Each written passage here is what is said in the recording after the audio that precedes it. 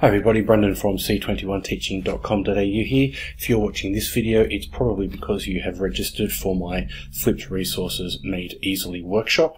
And what we'll be doing in that workshop is going through and learning how to use a tool called Camtasia that allows you to develop your own learning objects really simply. Now, to get access to this, you can visit techsmith.com. And up the top there is a products tab. You want to click on the Camtasia. You can get a 30-day full-featured trial version, which is what I would recommend for this particular workshop. You can purchase it if you do want to. It's $1.99 US, but I would go through that. Click on free trial. Choose whether you want Windows or Mac. I will be using the Windows version in the workshop, but my understanding is that the functionality is the same. Choose your version. Go through the process to download that. Once you have downloaded Camtasia and you have installed it, you will need to open up Camtasia 9, which is the current version. And what you get when you've done that is this screen here. This is the starting point, and this allows you to choose straight away whether you want to just go in and have a new project and you can drop in some assets that you've already got, whether you want to make a new recording, or whether you want to open a project that you've been working on. If you click on new recording, what you get is the screen recording option down in the bottom right hand corner here that you can see on my screen. It does give you the option to record with your webcam. Because my webcam is already in use, it's not available at the moment.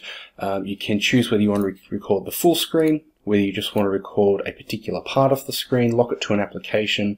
You've got a range of options there. And then once you hit the record button, you'll get a 3, 2, 1 countdown, and then it will be live and you can start going.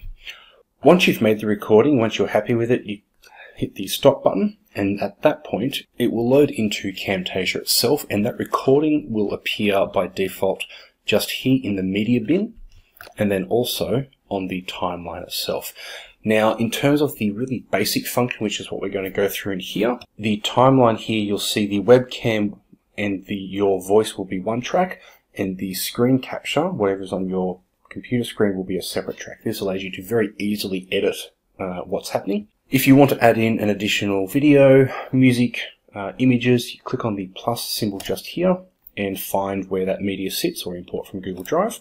And then there's a range of editing options here. I would encourage you between now and FlipCon to spend some time practicing recording some content, perhaps record some raw content ready to go, and then we'll be going through the editing process in a bit more detail in the workshop.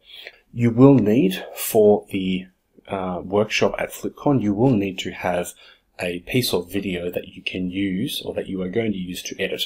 Whether that is a recording of you teaching a lesson, and it's you've used the screen capture feature, or whether you've got a video that you've done in the past, doesn't really matter too much, but you'll need to have a video of some description, or a project that you can go through to edit, so that we can go through each of the different features and how they work. There are also plenty of tutorial videos on YouTube that cover different bits and pieces. Just be aware, the current version is Camtasia 9, and just make sure that the tutorial that you are watching on YouTube, if you do go down that road, is for the current version and not one of the older ones. That's all for this video. Thank you for watching, and I will see you at FlipCon.